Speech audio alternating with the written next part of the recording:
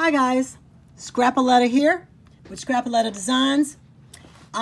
So to get back to our next steps in water slide and preparing our water slides. So we printed out these and I got it a little close. So let me move it up a little bit so we can have full sight here. So I printed out these. We printed out these using our Cricut maker. And as you can see, it did leave lines in these right here. And I honestly think that's the paper because it left it in both of them. It has left it in every one I have done on this Haynes paper. So as I was saying, I did order another paper from Amazon. It's supposed to come in on Monday. I'll let you know how that works because the printer is clean. So the next step that we are going to do in this, after you print this out on Waterslide paper, you need to let it dry. So I normally let mine dry for about 10 minutes. It normally does not take any longer than that, just to make sure the ink is dry, about 10 minutes. Then we're going to take this Krylon. This is what I use. You can use something different, but I use Krylon Crystal Clear Acrylic Coating. Now, they do make one of these that does not have that scent. I got this one from Hobby Lobby. I got it with a coupon. It was $9.99. I think Walmart does have it cheaper, but you know, you can't use coupon at Walmart. But what you're going to do is you're going to spray each one of these pages 3 times. 3 times, guys, you're going to spray it. The first time you're going to spray it, you're going to wait 15 minutes. Then you're going to spray it again after 15 minutes. That's your second time. The third time, you're going to spray them again. And then you're going to let them dry. I normally let mine dry about 1 hour to 2 hours finally to make sure that it's good and dry. I will tell you this. I try to spray mine outside because this stuff has fumes and they are toxic inside if you spray inside. So I normally take mine outside where it's in the open. Sometimes I'll put on a mask, but if I'm outside, the fumes tend to go away from me. So I spray it with that. I will leave these outside until they dry completely for that time. Once they dry, then you can move to the next step. Now, what you can do is you can take these, you can put them back in the your Cricut. You can cut them out with your Cricut, or you can cut them out by hand. Now, I didn't have time to spray these and let them dry, but I do have, it's a different pattern, but I do have some over here that I am going to that I've already sprayed. So these I also have to, I'm going to put it on a mug like I did those. So these have already been sprayed 3 times. They've already dried, and I'm not going to cut them out with the Cricut. I am going to cut them out by hand. Let's see. So here's my scissors, and that's a good thing because even if you would, that's a good thing with Waterslide. Even if you don't have a Cricut, you can still do Waterslide because you can do just like I'm doing right now. Take a few minutes and cut it out.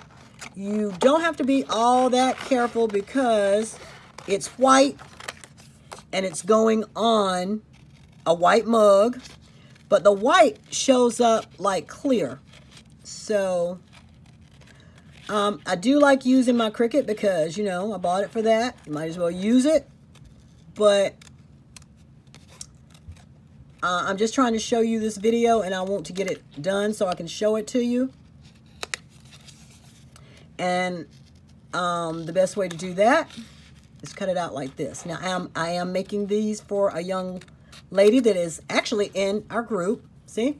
I wasn't all that careful in cutting it out, so we cut her out. Sorry about that. Didn't mean to juggle that. Now we're going to cut the guy out. So I'm just going to go and cut around him. I hate to spend my time having you watch me cut, but, you know, I want you to see what I'm doing, and we'll see how these come out. You know, if they come out good, yay, they come out good, and if they don't, yay, we'll do them over. You know, that's kind of the way I feel. I got to get good at it. I haven't been doing a lot of water slides, but since I have been doing them, I have fallen in love with doing them. So we've got this cut out pretty good. All right. And I measured my cup. And this is, excuse me guys, I am videoing. I'm videoing. I'm sorry guys. My family is upstairs in the kitchen. And I am downstairs in my craft room in the basement that I had done so I can get away from my family upstairs in the kitchen. This is my space. I love it. I just had it done. The basement was unfinished and it was packed up with all kinds of stuff because we moved from about 3 years ago. And you know, when you have stuff and it's in there for 3 years, you don't really need it anymore. But a lot of it was my crafting stuff and it was packed up, so some of it I wasn't getting rid of. Okay, so we have our 2 images cut out right here. Now, the next thing we need to do is we need to get our cup, our mug. So we're going to use this mug. And, oh, this is what I meant to show you guys. I'm sorry. When I spray mine, I use an old-fashioned clothespin and just a piece of cardboard. That's it. I clip it to the cardboard in case, you know, because I'm doing this outside, and I don't stay out there with it. So in case wind comes or something, it won't blow this around. So we're going to need that, and we're going to need one of these. So we're only going to do one for right now. And I'm just going to cut around that. And you guys have already seen, most of you have already seen the mug I did with Rosie the Riveter on it. So I don't think I'm going to need to show you that one again. So we'll do the guy this time. All right. So this was mirrored too. So we're going to put that over there. Now, so we're going to do the guy, this, and then I'll come back later and do Rosie and him. All right. So, ooh, my water has gotten cold. Give me just a second. Let me run and get some warm water. I like warm water because it seems to work better with my paper. So hold on just 1 second. Let me get a little bit of warm water.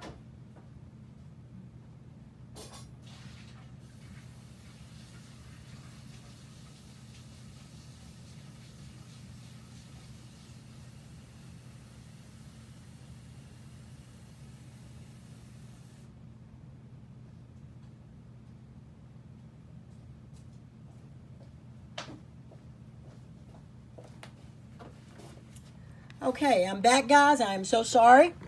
But I use this little tray because most of my water slides are small. They're going on mugs and stuff. They're not that big. This is a little tray I got from Dollar Tree.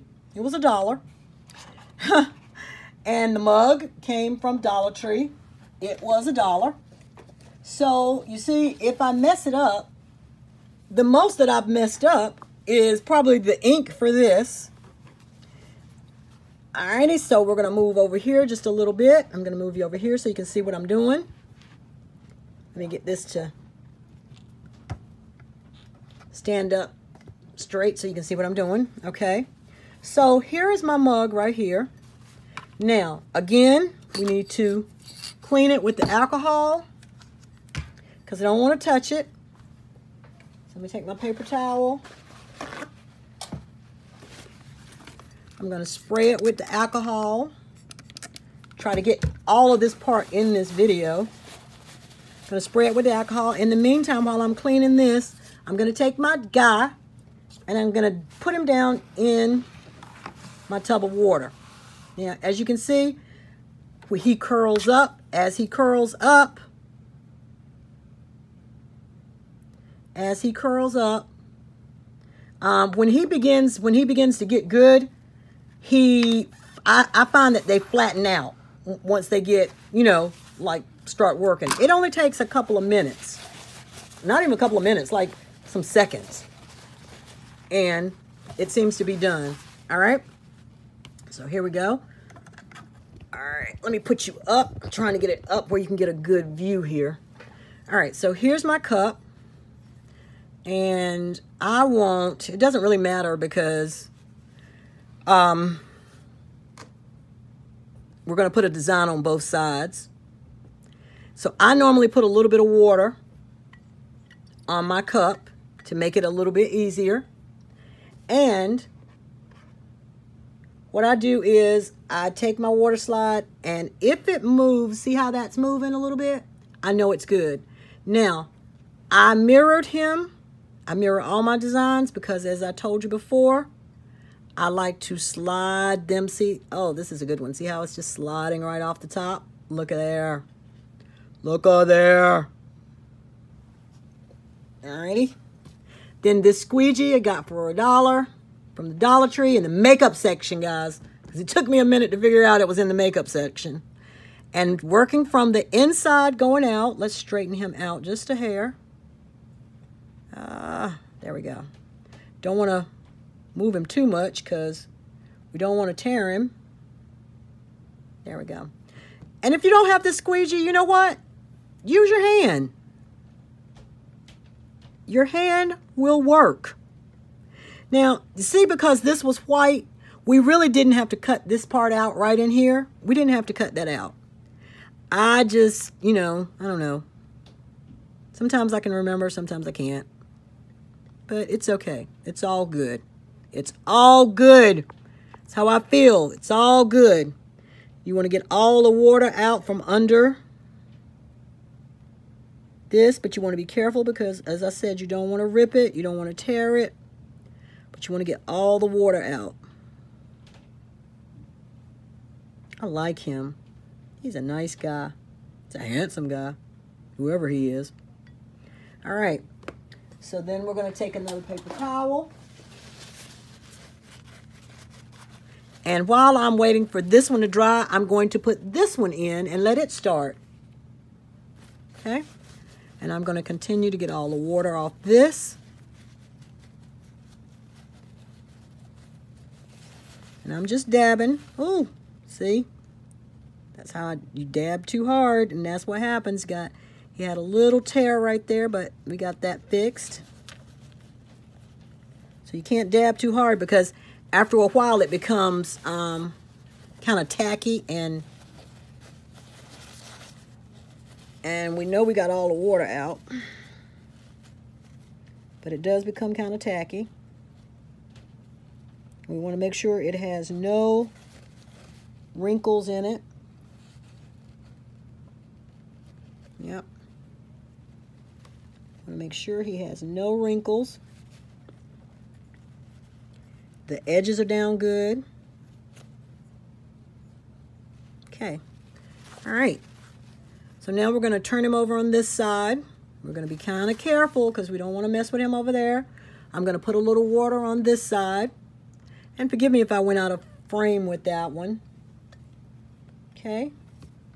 Now, what I could have done was I could have measured all the way around my cup. Okay, see this is ready? See how it's sliding right there? I could have measured all the way around my cup and just put, how about if I turn it up like that? And just did one.